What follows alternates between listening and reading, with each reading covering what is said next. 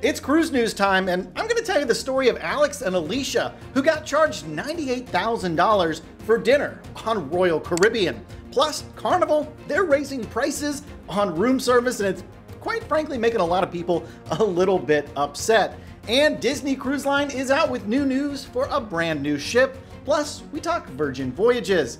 Let's roll the intro.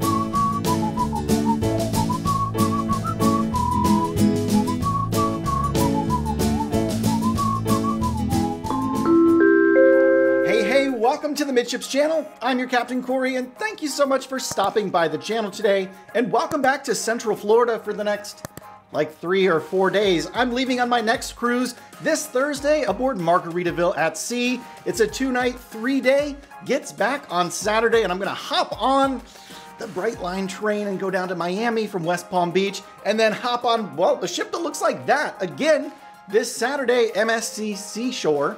Is it Seashore? I think it's the Seashore I'm on Saturday. I'll have to look again. Regardless, I have 2 cruises coming up this week, but we've got cruise news to get into. Let's start out with this story coming from the Symphony of the Seas. That's one of those big Oasis class vessels for Royal Caribbean. There was a couple on board. Their names, Alex and Alicia. I think I'm pronouncing those correctly, and they were sailing with the dining package actually. So they went to a restaurant on board called Jaimie's Italian. Yeah, it's a pretty good place. I've eaten there a couple times myself. Really enjoy the cuisine. Well, the thing is, the couple was sailing with the unlimited dining plan, so they expected to walk out of Jaimie's, obviously without a huge bill, and they loved their dinner at Jaimie's Italian. They even commented on the wonderful desserts they had. Well, fast forward to the following day and check this out.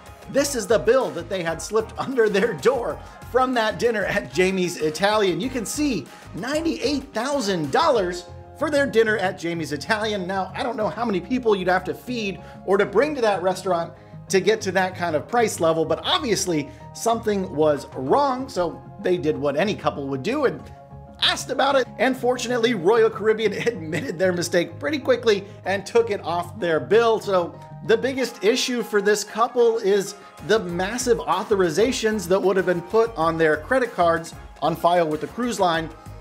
Their cards started declining when they were off the ship unexpectedly, so this was sort of a major inconvenience most likely for this couple, especially if they found themselves away from the ship without money to get back, relying on this card. Yeah, never leave the ship without cash. I did that on this past cruise. Not a wise decision. Anyways, all's well that ends well.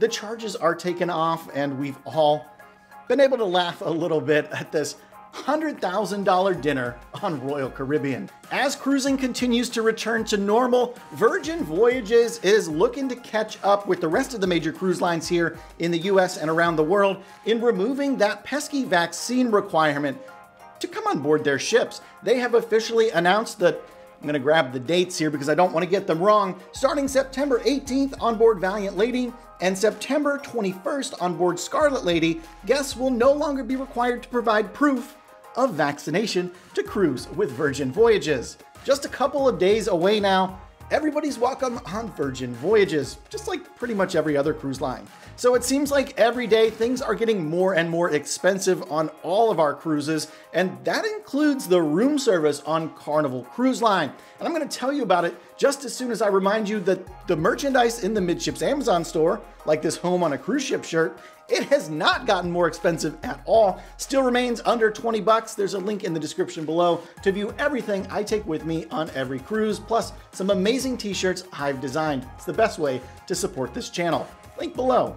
Carnival Cruise Line's brand ambassador is once again getting the Carnival faithful a little bit possibly riled up online, as he just recently posted and said that Carnival is now going to be not only raising prices for onboard Wi-Fi, which they should be lowering prices on because it's absolute crap. Carnival, fix it, get Starlink, or make it free because it's ridiculous. No, we're talking room service, which is something that I love. Well, Carnival say they've been looking into room service orders that have happened since the restart of cruising, and they've noticed something that they don't like, and that's a lot of unfinished meals and wasted food. And I don't like that either. I've started to notice that as well. Not just on Carnival ships, I just think that's a cruise thing. A lot of people tend to be a little bit more cavalier with ordering things and dipping in on the buffets. I almost liked it better when we were served on the buffet by the crew. I think that would probably be the pinnacle of saving money. But no,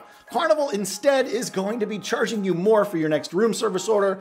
There's going to be some small upcharges. Oh, and like I said, the Wi-Fi, it's going to get more expensive too. This is all scheduled to take place in early October, so book ahead now while the prices are still low. But as Carnival is taking away some free and inexpensive options from the room service menu, they're giving something back, and that's for your kiddies, because Sam I Am is bringing green eggs and ham with Dr. Seuss. I don't know, I can't rhyme. Dr. Seuss is coming back October the 1st, that big kids Dr. Seuss green eggs and ham breakfast that they do. Yeah, if that's something you're interested in, that's back in like 3 weeks. There you go. Well, Disney lovers, you probably already know this, but if you're not, or you're just out of the loop, kind of like I was without internet on the Carnival Valor, you might not know that Disney has finally named their next new cruise ship that we expect to be out sometime in 2024. It was named at the D23 Disney Expo. I guess there's a lot of Disney stuff going on this month. I'm not really the biggest Disney guy, but I do like some Disney stuff too. Anyways, let's name drop this brand new ship. She's going to be called the Disney Treasure. Also in this presentation, we got some renderings of Disney's newest private island here. Take a look here. You can see what we've got to work with coming up in the future. And this destination is going to be named Lighthouse Point in the Bahamas. So you can see here we've got a pretty vibrant covered pavilion. It looks like there's some people sitting and eating. And then the pavilion theme continues, but it looks like also we have some water features here, some beach access, and a whole bunch of little buildings to explore here at this brand new Lighthouse Point. So if you made it this far into today's episode, thank you so very much. Make sure you're subscribed to the channel with the notification bell on and the like button pressed. I like to hear that you like this kind of content. Thanks for stopping by the channel today. Until tomorrow, we'll see ya on the Midships. Have you ever cruised on board the Margaritaville at Sea Paradise, or would you consider it? It's like a really short cruise. I can't believe it's going to be like 2 nights. Let me know your thoughts on Margaritaville. Should I even bother to vlog it? I'm curious. See you tomorrow.